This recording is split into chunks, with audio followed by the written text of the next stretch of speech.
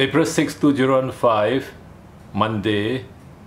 This 4-year-old male neutered rabbit came in yesterday because he had not been eating and was lethargic.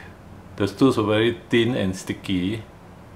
I palpated the abdomen and there was a big swollen stomach, which you can actually see from here. Look at the arrows. And on further questioning, the owners say that the rabbit did eat a lot of cardboard boxes as they have moved to a new apartment, and therefore the diagnosis based on the history would be gastric impaction with cardboard pieces. Now, the rabbit was breathing very fast, which is a sign of pain, and so I gave painkillers, and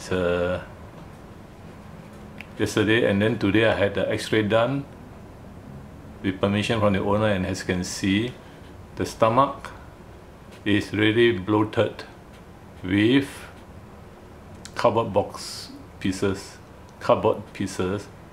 and I had given Fiberplex yesterday three times, and you can see that the cardboard is moved further down towards the rectum slowly.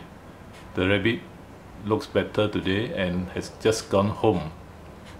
So the best is never let your rabbit have free access to cardboard boxes when you move to a new house or apartment, because the rabbit has plenty of time to chew and eat cardboard boxes, and this is the first time in 4 years that this rabbit had this impaction. Previously, the last 3-4 years, the rabbit was in the old apartment and did not have access to cardboard boxes. As you can see now, even the kidney looks enlarged too. This is the kidney. Here, the kidney is here. It looks enlarged as well. But the pain was mainly on this side, anterior abdomen, and the swelling was anterior abdomen, so there was definitely the gastric impaction.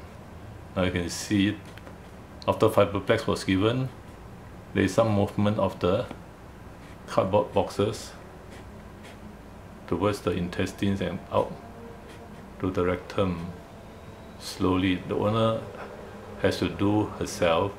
Now, how to do it? This rabbit is very active, and to prevent fracture of the spine, the best way to do it is to grip the scruff of the neck, put the rabbit on the table, and one person grips the scruff of the neck, then the other person will feed the rabbit with the Fiberplex and also water, in this case antibiotics and painkillers are given too. The important thing is to move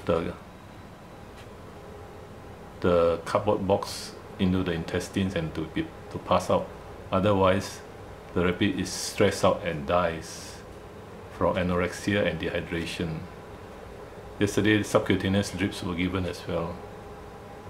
Today he looks better and has gone home now. 7:20 p.m.